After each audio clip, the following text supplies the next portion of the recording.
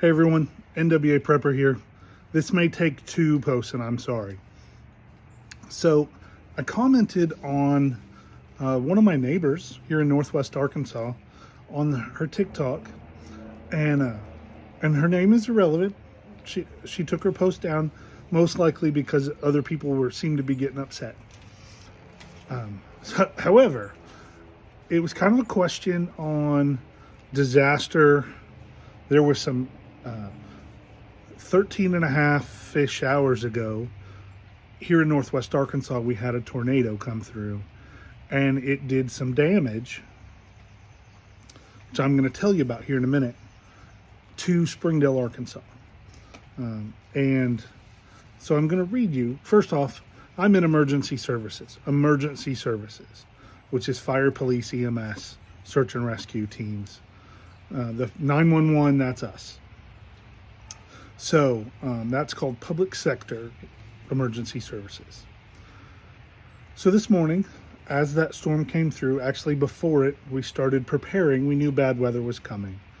And this isn't just my agency. This is all of them that are infected by a storm. And so everyone was kind of gearing up and they were kind of ready. And then the storm hit and started doing damage, and it caused injuries. So far, I believe the count, and I could be wrong, I believe the count is 7. 2 are critical. One I'm sure is on his way to Central Arkansas to a trauma center. And I'm terrible. I'll be praying for them. So the question was, why are these disaster response vehicles, a church-based disaster response vehicles, why are they just sitting in a parking lot across town? The short answer is those vehicles are stored at that church until they are called upon to need whatever particular service those vehicles need.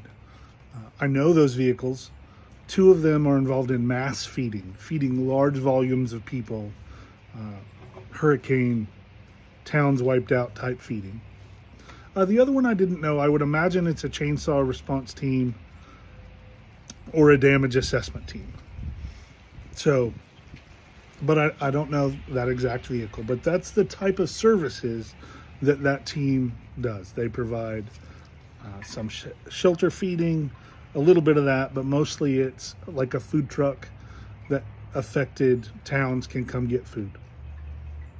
So we are, I'm going to read you the response on what's going on right now in part 2. So part 2 from our tornado here in Springdale, Arkansas. So, and I'm reading straight from someone who's in the know. Early response is not emergency response. Those disaster relief teams are early response teams. Emergency response is 911, fire trucks, ambulances, and police cars. Early response, such as those teams, have to wait until the scene is safe before we can go in. This is usually determined by the local emergency management department. That usually means between 24 and 36 hours after the disaster. This person shares that they're in the loop, and they'll share as little, or that I can share as little or as much as I want. Updated info is the Public Sector Incident Command was dissolved this morning. That means emergency services, fire trucks and police cars and ambulances, they were done with the immediate needs this morning and went back to normal things.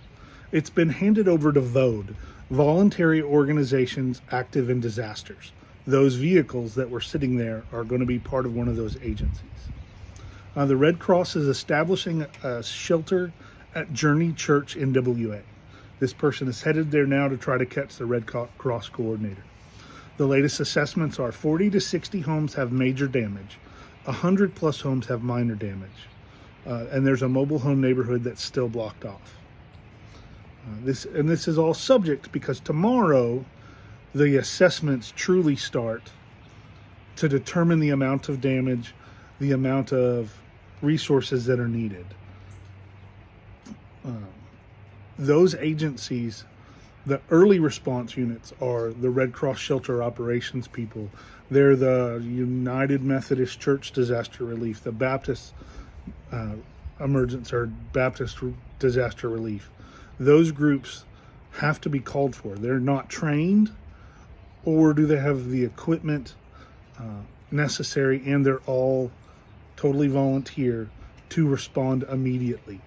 Those type of volunteers and services are provided by firefighters, EMTs, paramedics, police officers, and the like, and search and rescue teams.